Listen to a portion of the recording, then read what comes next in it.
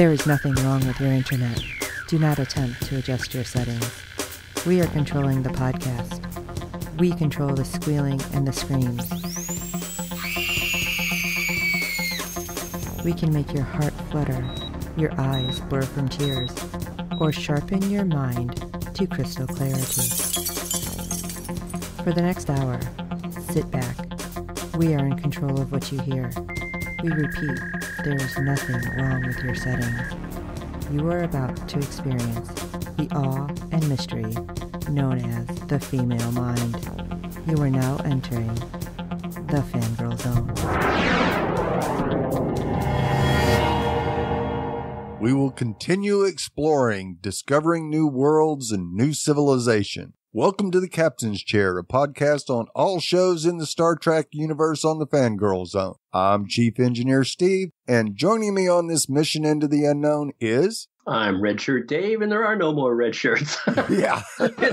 Tonight we'll be discussing episode 1 of season 3 of Star Trek Discovery. What an episode. Yeah, it was pretty good. Some of the directorial choices at the beginning left me scratching my head. I didn't agree with them. I didn't like Burnham's depiction of herself or whatever, or her reactions to stuff. We can get into that. Otherwise, it was pretty good. Yeah, I thought Sonequa did a fantastic job of acting in this episode. Boy, did she really show her range. Yeah, I think that was the intention of the director. Do we have the director? I can pick it up. Yeah, it was Olatande. Yeah. Again. I think they wanted to stretch her acting chops. Right. To me, it went a little overboard. You know, we've seen Burnham in other things. It didn't freak her out like that. Right. I mean, we're talking about someone that's beamed aboard Klingon cruisers, and not to mention traveling to alternate dimensions. Right. But this freaked her out, and I thought it was a little over the top, but that's just me. All right. Well, we do have some news. Just a couple days ago, the cast and showrunners announced that production on season 4 begins November 2nd. Wow. So that's great news. Yeah, we'll see that. We're looking into the future already. Yes. You want to talk about our new cast members, Dave? Sure. So David Ajala as Cleveland Book Booker. Book is a 32nd century courier who owns a cat named Grudge and becomes a close ally of Michael Burnham. Ajala starred in Supergirl and Night Flyers. I remember from Supergirl. He could portray Superman if he wanted to. We were discussing before we went on air that he managed to get his shirt off. Yeah. A good reason. Yeah. The difference between him and me is that he has more chest hair. Yeah. And he was also in Night Flyers, which Sean and I did a podcast on. So, yeah, interested in that show, you check it out. Yeah. I mean, did he take his shirt off? I think so. Probably. Oops, it fell off. One more thing about David Ajala. He is classically trained, British, of course. Yeah. And performed Hamlet with Sir Patrick Stewart. Oh, yeah. And it was Patrick Stewart's suggestion that he look into Star Trek. So that kind of brought him into the fandom. And I have a feeling that Sir Patrick actually made a suggestion to the showrunners that they bring David on board because he was actually called for his audition. He didn't even have to go apply for it. They called him to come in and audition for it. Yeah. How come I don't get phone calls like that? Yes, exactly. We need an alien that looks like a bug that gets squished in the first 30 seconds. We thought of you. Yeah. Well, good for him. He reminds me of Luther. Yes. At the British TV show. Pretty awesome. Deep, gravelly British voice, a deep bass. Handsome. We also have a Blue DeBario as Adira. Adira is a 32nd century human who joins the crew of Discovery. Blue DeBario is Star Trek's first non-binary actor, and Star Trek Discovery is her first acting credit. Wow. Yeah, what a way to start. I know. Just throwing you in there. Good luck. Ian Alexander as Gray. Gray is a Trill, who is Adira's closest friend in the universe. And Alexander is Star Trek's first transgender actor who previously starred in the OA, one of my favorite series. Episode 1 is The Hope Is You, Part 1. Burnham navigates a strange new world. Haha. No, a strange new galaxy 930 years in the future. looking for the rest of the Discovery crew. Well, Pretty after cool. a brief teaser we will pick up on later, Season 3 drops us right back into the action of the Season 2 finale. Drops her literally. Yes, Burnham emerges from the chaos of the battle with Control on one end of the time-traveling wormhole, only to find herself in the middle of a exciting Quiplace space chase on the other, slamming her Red Angel suit smack dab into the chase ship flown by one Cleveland Booker, sending his freighter and her time suit crashing to the planet below. Welcome to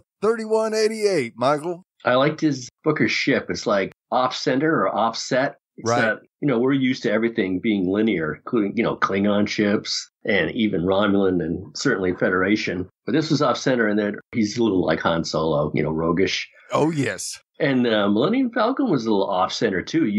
That bridge on that was off on a nodule on the starboard side. Right. So pretty cool. Yes. Yeah, we'll talk about that awesome ship a little later. Now, of course, after barely surviving the crash landing, the versatile and talkative suit delivers some good news. They are actually in 3188, and there are multiple life signs detected. Yeah, couldn't tell that by looking around. No. And talk about amazing. They went up to Iceland to film this episode, and boy, it sure looked like nowhere we'd ever been before. Yeah, I like that volcanic soil. Yes. Now, of course, Burnham notices the wormhole closing, so she orders a suit back through the wormhole to send her brother Spock that promised final red burst signal in the 23rd century. So I was just thinking, I'm not sure if when Sooty, as you called him, or the Red Angel suit, if that could tap into the year 3188, shouldn't it have the knowledge that she was successful already, right? Because it's in the past, even though she hasn't done it yet. right. Just thinking. Yeah. Okay, I'll stop thinking. Now, this bit of business nicely ties up some loose ends from season 2 and literally puts the Red Angel and all that stuff behind Michael, but also nails down how it was a one-way trip. And we get more information about the possibility of returning home later. Now, of course, after her brief, infectious moment of triumph, Michael finds herself truly alone, and it doesn't look like we're on the intended target of Terra Elysium, but in the magnificent desolation of some other alien planet. Wow. Like I said, we love that location in Ireland. It's awesome. Iceland. Yeah, Iceland. You'd rather be in Ireland. Yeah, I'd rather be in Ireland. Okay, with Discovery nowhere to be found, all she has to hold on to is a sparse field kit and a mantra. Name, rank, and Starfleet serial number. I'm not sure that's going to do her much good in this time. That was another thing I shook my head at. It was just, a script or a directorial choice, so she keeps repeating that. And I was like, yeah, okay. Yeah. No better options. She heads to the ship she smacked into, only to run smack into an angry captain who wants nothing to do with her. Yeah. Great fight scene. Yep. And they finally come to an accord because Burnham finally gets the phaser in his face. Get that antique out of my face. Yeah. She needs a way to communicate with Discovery, and he needs dilithium to get his ship off the ground, but he is space broke.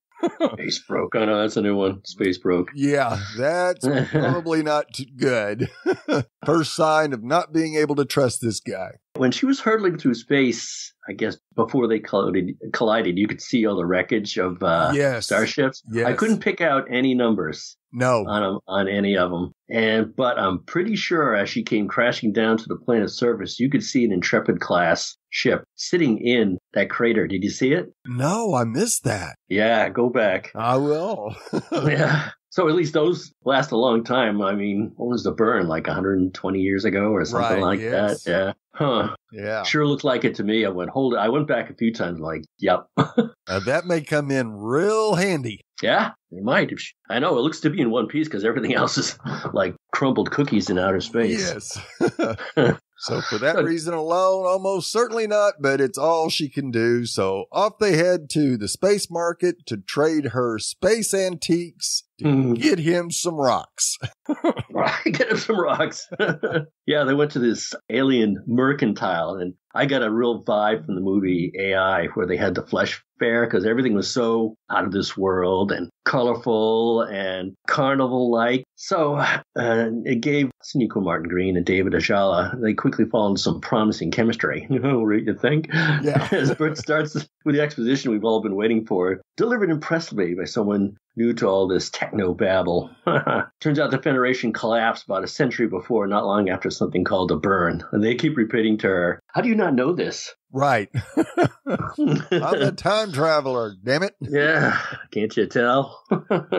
In late 31st century, most of the dilithium in the galaxy has exploded, and thus warp travel has become very difficult. Not entirely eliminated. And we learn later there's a couple of starships out there. Right. Very interesting. What are they doing? And if they have two, who else has a few? Right. And are they fighting? And apparently only the true believers talk of the good old days of the Federation. That's kind of haunting. Yes. When she first received the news, she was like stunned. You could see her do the old face quiver like, that can't be true. Right. But it did light a torch in her. That'll give her something to burn for.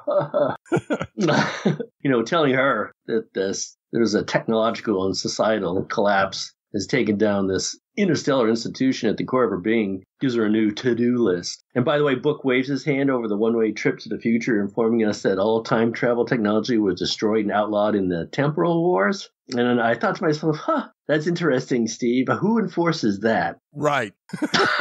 They don't even enforce the Species Protection Act of the future. Right. So who the heck is enforcing the non-time travel edict? I would say nobody. Maybe that'll be reintroduced. I believe we will see it again. And also, the Gorn got a nice little mention. They recently destroyed 2 full light years of subspace. How do you do that? Right. That's breaking. Yeah, that's breaking something. All right. Oops. Well, we got to go. Bye. Michael has no time to regret giving up what she might be the only hope for ever returning home to the 23rd century. She now has a whole new century to save. It sure does. That's like the title's named after. That hope is you. Yeah. No pressure. No. Interesting that it's part 1, and looking through the episode list, there is no part 2 for this episode. There is no part 2. Yeah. That may be the finale of the season, or not this season, but next season, maybe. Right. Yeah. Of course, the bulk of the episode plays out with this unlikely pair finagling their way into the high security market pull off their trade. Now, of course, to drive home the point that things are different in the 32nd century, this place is run by an alliance of Orions and Andorians. Yeah. That would never happen in the 23rd century. That's like honor among thieves. Exactly. Now, of course, Book is a regular in this nicely detailed, future yet familiar hologram-filled auction house. Yeah, it kind of reminded me a little bit of the Bruce Willis, The Ninth Element. Oh, yeah. Yeah, that's right. How he reveals himself to be a courier delivering the goods sold here in return for barely enough dilithium for the next job. Ooh, Scruffy. Yeah. It's a shame we didn't hear Scruffy Nerf Herder here. Oh, that would have been awesome. Yeah. And of course, he fits in with all the unsavory characters. So, to no one's surprise, Cleveland double crosses Michael to take all her antiques, leaving her under arrest and interrogated by the Andorian Orion comedy duo turned tough guys. I know. I thought those guys were awesome. Oh, yes. I hope we see them again. They argue to each other. They don't seem like the brightest bulbs either. No. That's what the Andorian. Yeah. Do I? Yes, you do.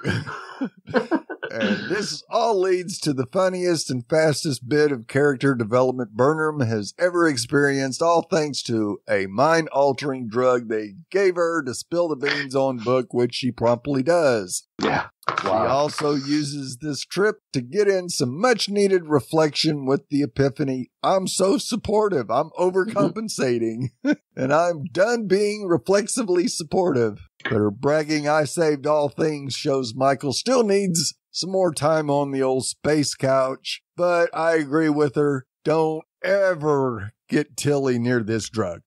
Oh my God, can you imagine? Yeah. Hyper. I must say, I didn't like the earlier Burnham stuff where she's a little sad or screaming, but I love her when she's high. Oh yeah, that was awesome. She should do a guest bit on our last show. We discovered Lower Decks. Oh yeah, that'd been great. And it's not too long until everyone is pointing cool guns at each other, including that Cosmos guy from the chase scene. And we really get to see the connection between Burnham and Book, because he just gives her a look. Yeah. And she knows exactly what he's thinking. And they go to town. Got another awesome fight sequence. Yes.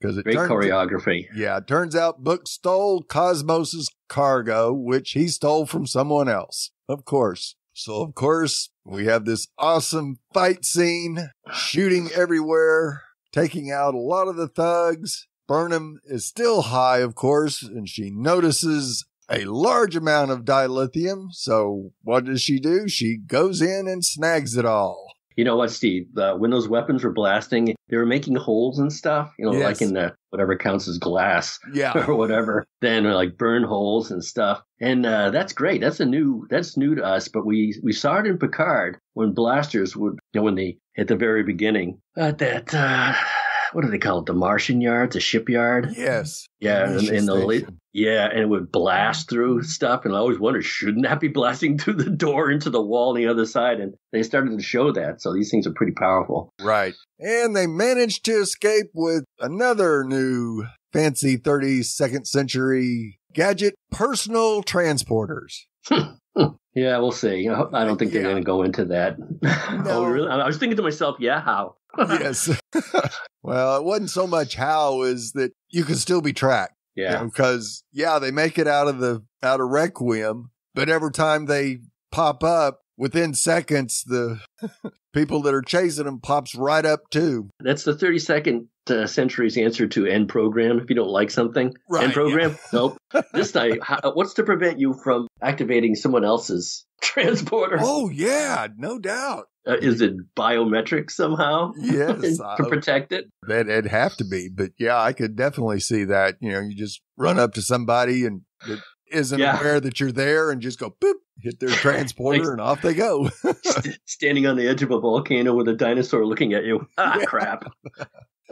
Well, they do kind of get into that situation, and Book's decision was highly questionable as he grabs Burnham and they jump off a cliff. You go, what the hell? But of course, he transports them into the water. Come out, and we see that Burnham has been shot in the arm. First time she's been shot in a long time. Yeah. Then we see Book go to work. He's got to take his shirt off first, of course. Yeah. And then he kind of gets into this pose. And we see his forehead light up as he's chanting alien words that nobody knows what they mean. Yeah, it wasn't on subtitles. No, it was just alien language. And we see this plant come out of the lake, and apparently he knows that it has some salve that will help heal Burnham's wound. Yeah, got some bite to it. Yeah, just a little. Yeah. Ouchie. Now, of course, the gaggle of goons catch up with our heroes and demand that the cargo be returned. And we find out that the cargo happens to be a giant transworm. Shades of Dune. Yes, very much. And we get the Book telling Burnham to close her eyes, and we find out why, as the transworm mesmerizes bad guys and basically eats them whole. No. So some of them beamed away. Did our favorite Heckle and Jekyll and Laurel and Hardy make it? The Andorian and the Orion? They had to. I think so. I mean, it looked real quick. I could see some Andorians escape. Right. But I'm not sure about Ithic and Ithor. Right.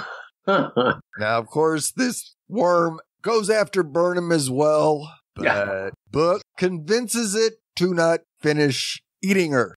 Yeah. And she spit back out. Yeah, that reminds me of a few things. It reminds me of a recent episode of The Boys where someone was in the interior of a whale, and it was kind of gunky. We didn't get to see the interior here, but what was that crazy movie with the giant robots that were like stepping through the Pacific Ocean and beating the heck out of each other and beating the heck out of these monsters from another dimension? Because somebody got swallowed by one of those things and spit out later, too. Pacific Rim, maybe? Yeah, Pacific Rim. Thank you. Yeah. Burnham's lucky. Who knows what kind of digestive juices? I thought I was going to spit her into the water. The water's right there. You should have just spit her in the water and clean her off. She's awfully gunkified. Yes.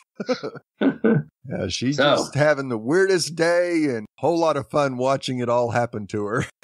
Yeah. So, and we learn a little more about Book. He's not just a roguish freighter pilot, but I'd say, Steve, pretty close. Pretty close. He is a courier. Yes. Very Han Solo-ish. Yeah, very Han Solo. Right down to the jacket, too. Yes. I don't know.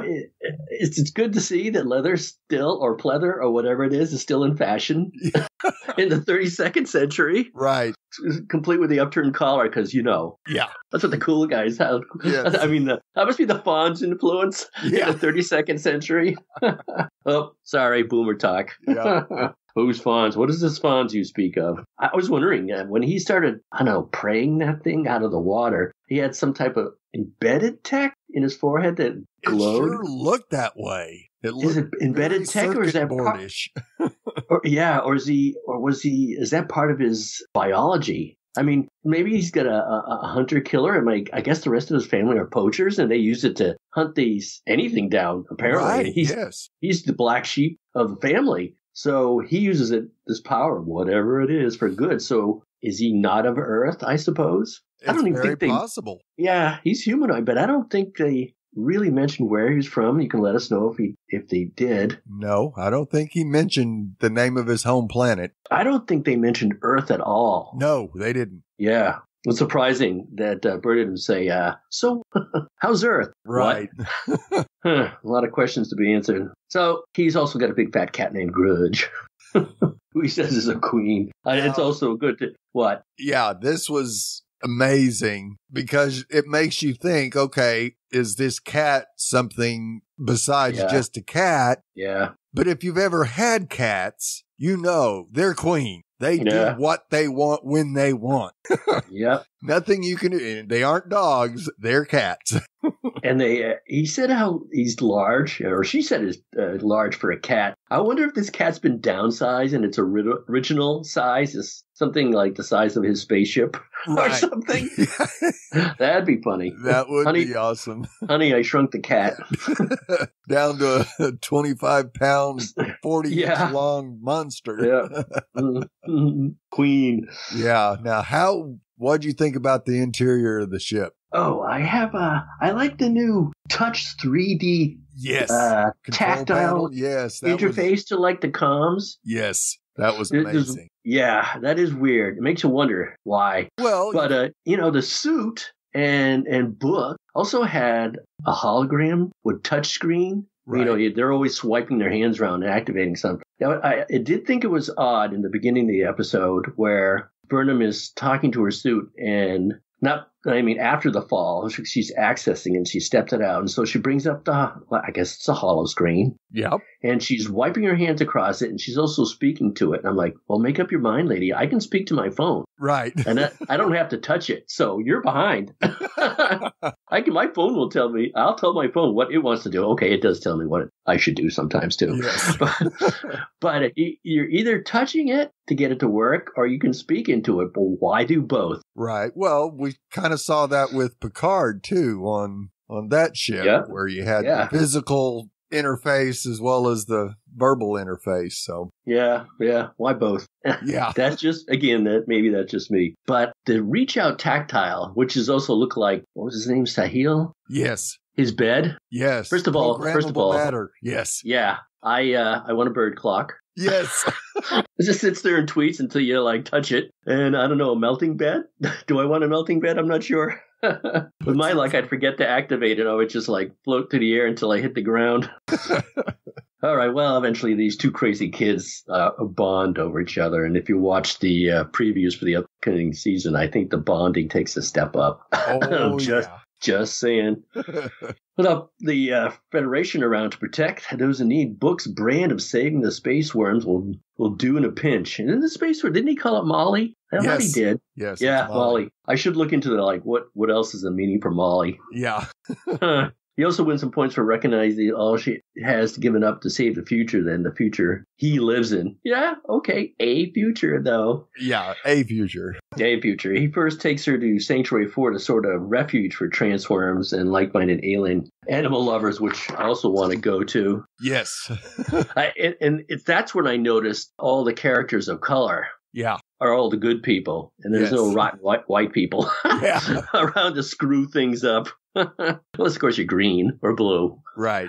Those people didn't do that well either. But I guess we get an indication that there are like-minded people looking for a Federation to come back. Someone's got to enforce the rules. Exactly. Endangered Species Act, etc. Speaking of which, it's time to return to that brief teaser where we saw a sole figure dutifully manning some kind of facility, like a lonely Maytag repairman who's left by the Federation. It turns out a book knows about this abandoned relay station, and they use it to meet Federation liaison Ditya Sahil, where he feels well up as he addressed them with, "Welcome to Starfleet, may I help you?" Oh boy. And she chokes out her mantra of name, rank, and serial number, so it's a good thing she memorized that. This was veteran Indian actor Adil Hussain, who I liked immediately. Oh, yes. He really killed it as a tragic and yet delightful man. He tells the story of waiting decades for someone that, again, like Raiders of the Lost Ark, he's like a crusader knight, just waiting. I knew you'd come. Yes.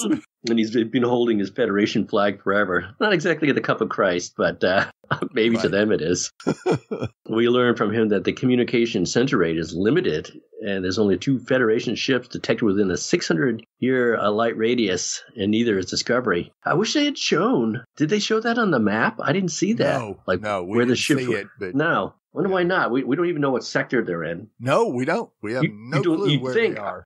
Are they flying together? Do they know where each other are? Are they even Federation? Are they ships that were abandoned and who knows took them over? Yeah, maybe. It could be that Discovery is too far away to detect, or even worse, it may not arrive for years or centuries. Yes. That's kind of a gut punch. I don't know why it didn't dawn on her then. We saw that in the Chris Pine Star Trek movies. Yes, absolutely. Yeah, when Spock shows up late, centuries late. Yeah. Anyway, clearly Michael and Book and the Discovery crew who are bound to show up at some point are going to have their work cut out for them, so it's a good thing she nabbed all that dilithium. Bonus! And I thought it was kind of touching when Burnham commissions Sahil into Starfleet to join their cause and the rest of the true believers. Yeah, and I have to give points to the score, too, because I got to love that rousing type of theme that comes up in the background. Yeah. You're not going to get if you're a Star Trek fan, you won't have a dry eye. No, not at all. Our numbers may be few, but our spirit is undiminished. Sniff. Yeah, good way to end the episode, that's for sure. Yeah, there's always hope. And that hope is you, Burnham. Yeah. So I got some Easter eggs and a little boomer talk. Not that we haven't already, touched on it already. Sorry. This is the first Star Trek episode ever without a white male or female human character. Hooray. Yes. I thought it was a good touch. I really liked it. And we also know the Book's going to be a series regular because his ship was added to the opening credits. Nice. Yes. You don't want to not add all that talent anyway. That's right. You also see an army of dot sevens, which tweaks my interest in how Star Trek sorts short Trek season. Wow, that's a mouthful. Yeah. Ephraim and the Dot is going to be tied into this season. I wonder. Yeah, that was pretty amazing. It just came out of nowhere, and it was like, what? Yeah. The planet that Burnham lands on is initially called Hema. What do you suppose behind that? Anything? Is it changing, like there's no sheriff in town, so you can call it what you want, or it's not part of a sector? Well, yeah, I don't know. Because Requiem was above a city, so you would think there's got to be some kind of law for that city, maybe. I mean, I guess not. Yeah, the law of the West. I know. Yeah. Could it be that the Orions and Andorians are the law? Good God. Yeah, that exactly. Cosmo is a Betelgeuse or Betelgeusean. I kind of prefer that. It's a series invented in Star Trek The Motion Picture, and he was played by David Benjamin Tomlinson, who's Linus in season 2 of Discovery. He also played Troy in Orphan Black. And you know what, Steve? You know what Linus is famous for in season 2 of Discovery? Sneezing all over Burnham. Yes. This big goopy slop right all over it. I thought that was awesome. Yes. Oh, and Star Trek Voyager, what? Did you have something to add? He just had sinus issues. Yeah, he had sinus issues. Star Trek Voyager's Omega Directive, the destabilized Omega molecule, irreparably damages subspace, rendering warp travel impossible. So, hint, hint. And first we heard of the temporal wars was on Enterprise. Guess we'll have to learn more about that. Yes. And the thugs employed by the Andorians and Orions included a Tellarite, an Allurian, like Bourne, and some cool new aliens. Always up for cool new aliens. Yes, absolutely. And I'm very interested to see if we learn more about Book's weird, almost druidic connection to natural life with whatever those glowing lights are under his skin. Maybe a biological evolution, as we spoke of earlier. I wonder if it's a family trait or like you thought, a genetic enhancement. Right. Yeah, it would be weird to have that type of ability and be a poacher. I mean, it wouldn't do them any good. Unless it's just they use it for hunting, because they have a sense. Well, that's true. You could use that ability to find what you're looking for, maybe. Yep. Yeah. Likewise, there are some very cool little technological leaps in this episode that makes it still feel Trekky. But there has been an advancement of time and technological iteration. The UI on Book's video screen is very cool, as it has a weird haptic interface of his console, and then there are a few seemingly universal phaser designs used by security at the trading outpost. One size fits all. Yeah, those things, we'll have to get them up with a name. Somebody will probably tell us eventually. Right. Yeah. Hand blaster? I don't know. One of the coolest things that was introduced is instant transporting. Maybe it's a small thing, but Trek's had the concept of being people out forever or up. The idea of personalized instant transporter tech suddenly blows so many of his preconceptions out of the water. It's being used in this episode to aid what is basically a very fancy chase sequence, and both incredibly rad and also scratching the surface of what's expected out of it. And it's also good for practical jokes, as we discussed earlier. What if you wanted to send somebody away? Yeah.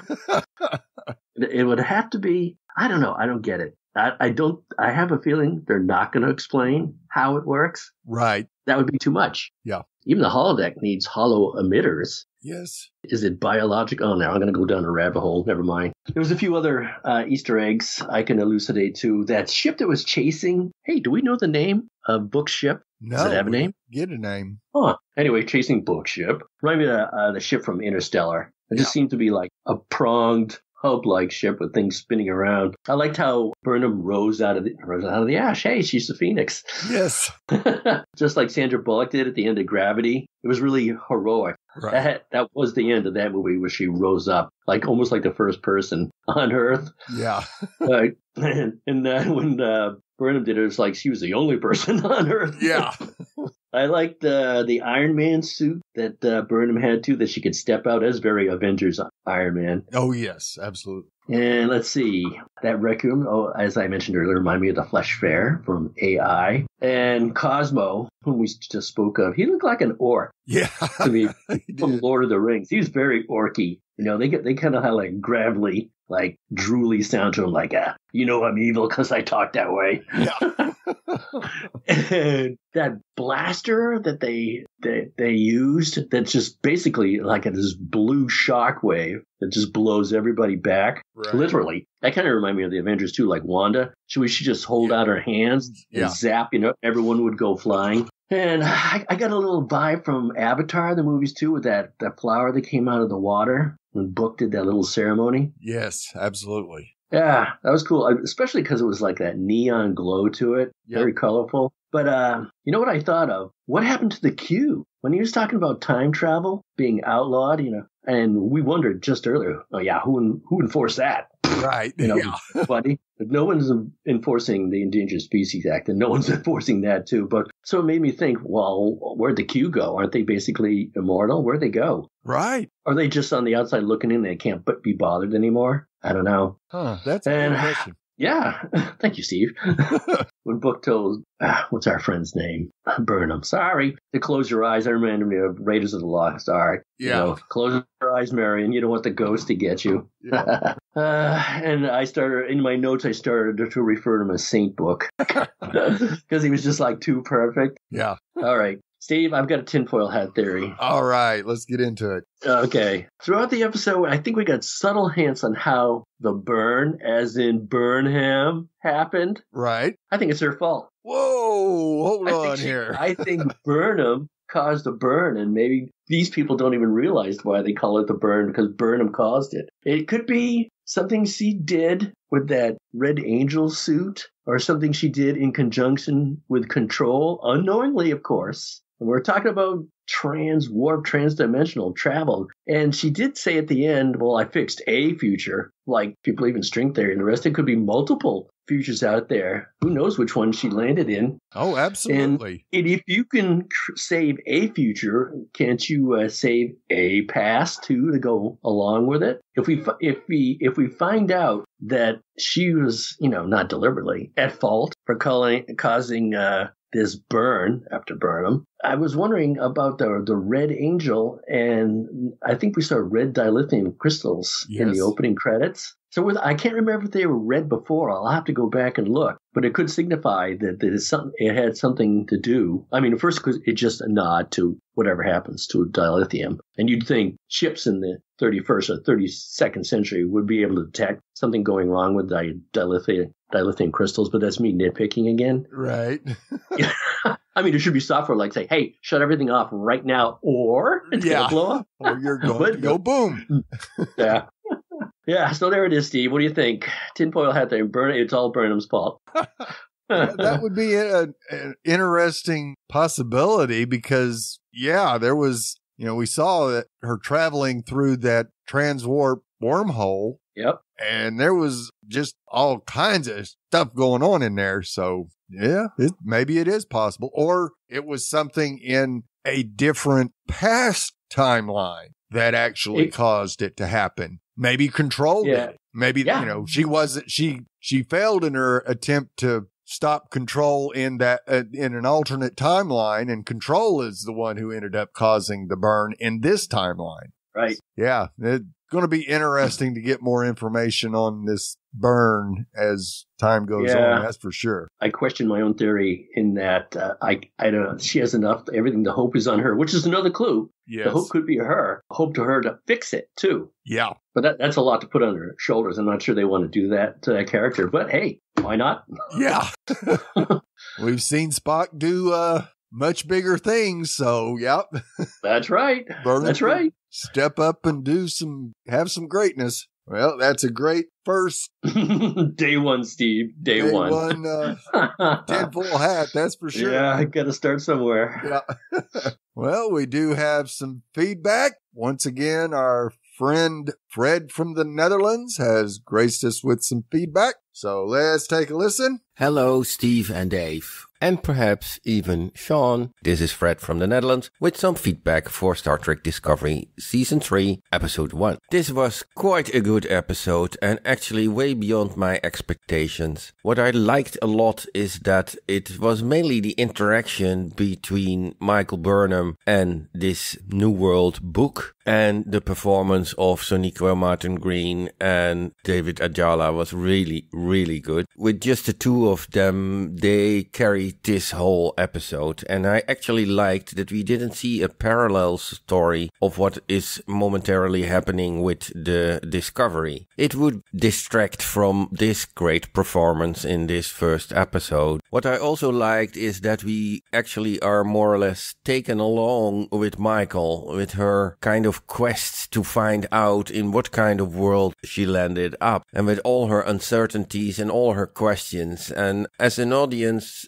we are taking along and we feel possibly, well, I did the same. What the heck did she land it up in? The world building was also very nice, futuristic in comparison to the 23rd, 24th century, and not over the top on the other side. For an episode where there had to be quite some world building and explanation, it was quite action-packed. So that was also quite good for a first episode of a season in a whole new surrounding, whole new world. And last but not least, I found the CGI, especially of that Molly creature, really fantastic. And the funny thing was when they released her in this pond where you saw other of these creatures jump around in the water, we exactly had the same picture more or less about humpback whales in our 8 o'clock news. And that was about that they are very good for the environment, for the oxygen in the ocean, and for CO2 storage. Okay, that's all for now. Greetings, all the best. Fred from the Netherlands.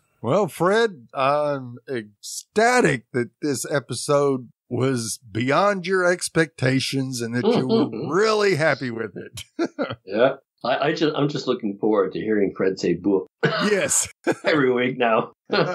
Yeah, we definitely agree with you that those two carried the entire episode, and it was great that we got to experience that awesome performance from them both and didn't have the distraction of what was going on the Discovery at the same time. I agree with you. That probably would have taken away some of Sonequa's and David's performance. But yeah, this world is definitely new to us, so that is awesome. And yeah, the CGI of Molly was great. Mm-hmm. And yeah, they do kind of remind me a little of the whales, and yeah, they might have a similar effect on the universe with what the whales do here on Earth with all the good stuff that they do for this planet. Yep. Once again, thank you for your feedback. Looking forward to it, and we will talk to you soon. We also have some feedback from Jazz as she's jumped into Discovery, as she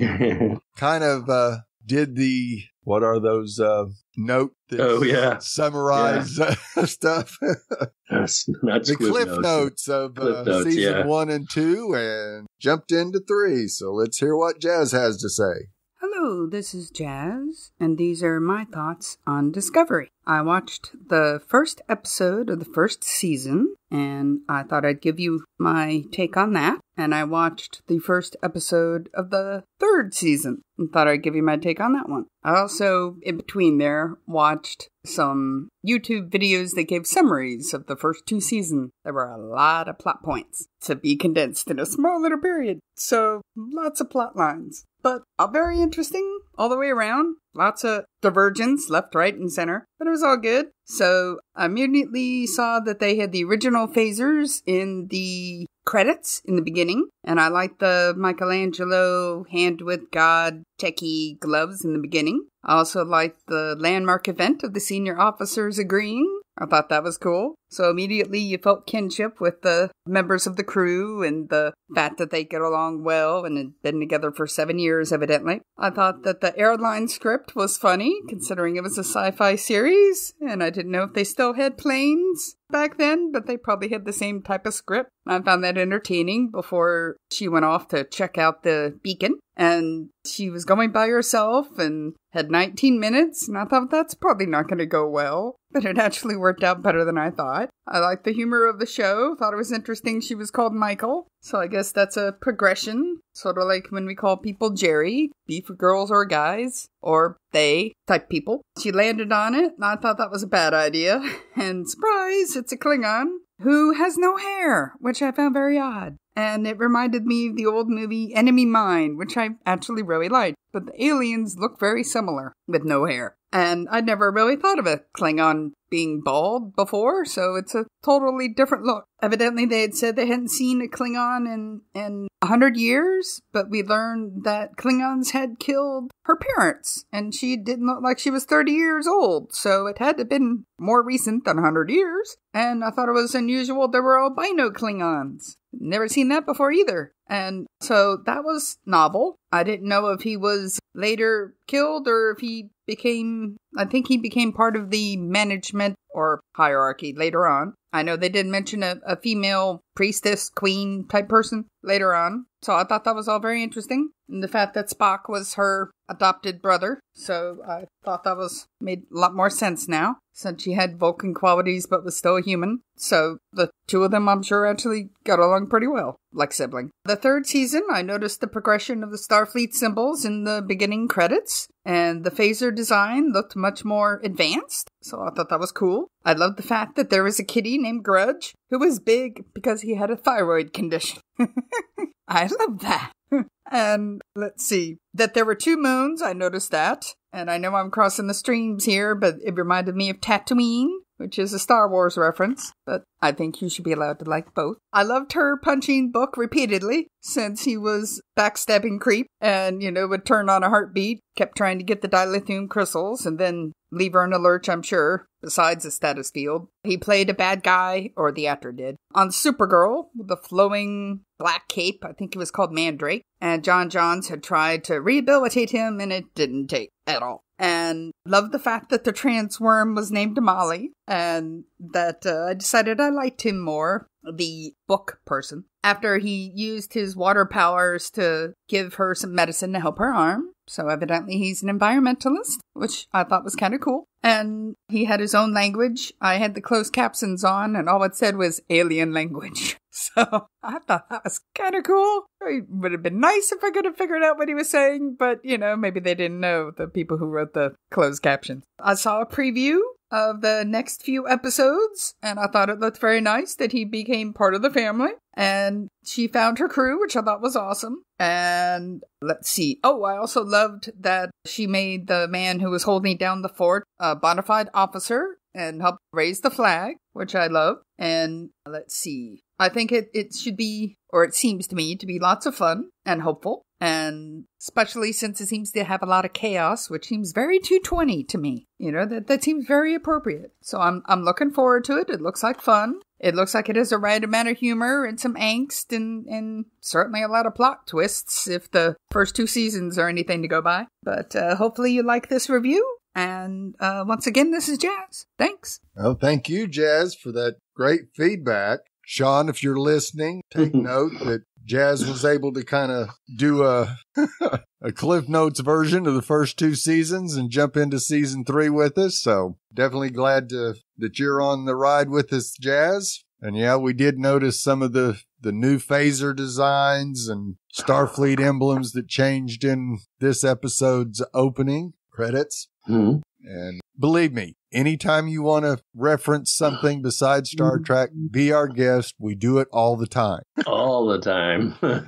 We've made several non-Star Trek references in this episode alone. So yeah, the 2 moons did seem a little Tatooine, and of course the Requiem was a little Mos Eisley as well. So yeah, whatever you can spot. Yeah, definitely. Let us know. It's fun. Yep. So we really appreciate your feedback, Jazz. Looking forward to hearing from you again. And we would love to hear your thoughts on each and every episode this season. And looking forward to interacting on social media with all the great fans. How can the fans interact with us, Dave? Well, they can go to www.fangirlzone.com and click on the contact link, where you'll find several ways to contact us via email or through social media. On Twitter, he's at Sawyer Steve, and I'm at @the_real_ID_Dave. Please review and rate us on iTunes. Good ratings and reviews help other fans of the show find us, as there are a lot of other Star Trek Discovery podcasts out there. Tell your friends, and we do hope you're enjoying our podcast. And don't forget to check out the other great Fangirl Zone podcast. I know Jazz also listens to our Winona Earp podcast. The second episode is on October 22nd, just around the corner, and is titled Far From Home. Duh. So until then, remember. This is Chief Engineer Steve. The burn was the day the galaxy took a hard left. Dilithium, one day, most of it just went boom. Not good. And this is Redshirt Dave. And I have an amazing coincidence to report, Steve. My nickname was Sticky in high school, just like his secret code. Please don't ask.